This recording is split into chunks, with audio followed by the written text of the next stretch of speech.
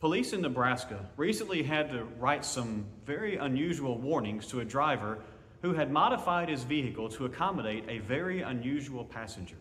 The passenger's name was Howdy Doody, but it wasn't a puppet. It was a full-grown bull.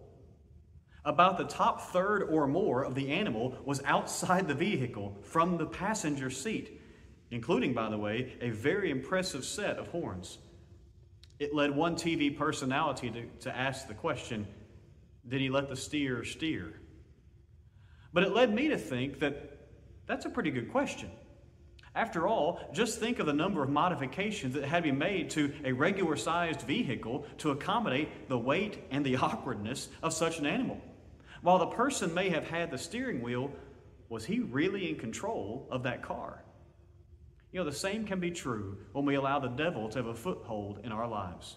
We may think we have the wheel of life in control, but think of how much we have to change in order to make it seem that way. His influence is seen in how we order our day, how we interact with people, things we have to hide, and so much more. Not to mention, of course, how that sin affects our relationship with our Heavenly Father.